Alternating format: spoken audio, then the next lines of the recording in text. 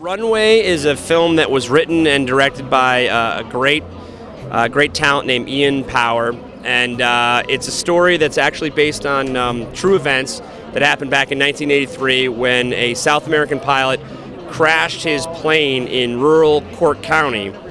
And keep in mind, it was a very depressed time, and everyone was sort of, doing their own thing, and it actually inspired these townspeople to band together to rebuild the plane, and not only that, actually build this guy a runway to actually get him home. And so he became a town legend and a folklore, and became very popular with a lot of the folks, locally.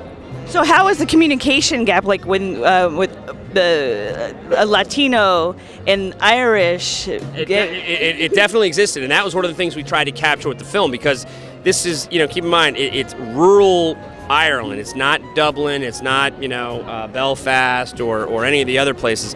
So there were not a lot of interpreters and so forth. So, in the story in which we tell, it's basically there is a 9-year-old boy who has an understanding and a little bit of an idea of Spanish, and so he serves as that main conduit between the Irish townspeople and this pilot. And so I think seeing the story through his eyes and his interpretation is what's kind of fun and I don't know, innocent about the thing. So it was fun, but it definitely was challenging back in the day, and then I think we tried to capture that.